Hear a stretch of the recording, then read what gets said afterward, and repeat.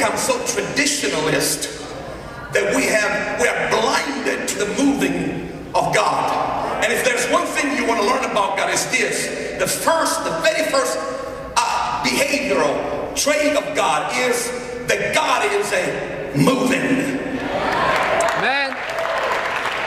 That you can expect God, wait on God on the same spot where you had an encounter yesterday. You cannot get stuck where you were yesterday. You're going to have to seek after God and see what He's going, because God is mobile, God is mobility, God is energy, God moves. He's always on the move. Don't you wait on a fresh word on yesterday blessing. You see, this is the problem.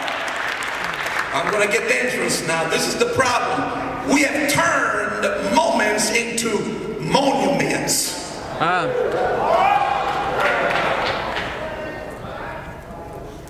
That's very dangerous, because if we don't understand God's movement, then we create monuments about everything, and everything becomes sacred. The way we do service becomes sacred. And the moment you change your style of serving God in the house, you become liberal. Well, I'm going to say it. Yeah, come on. Let me break it down for you who don't have a degree.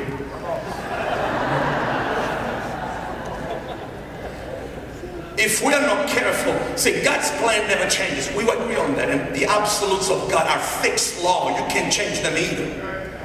But there are some things that you have to be fluid about, because it has nothing to do with God, God's resources, God's truth. And so I watch pastors fighting over whether there are people that needs to bring the iPad as a Bible in the church, or they should bring the book.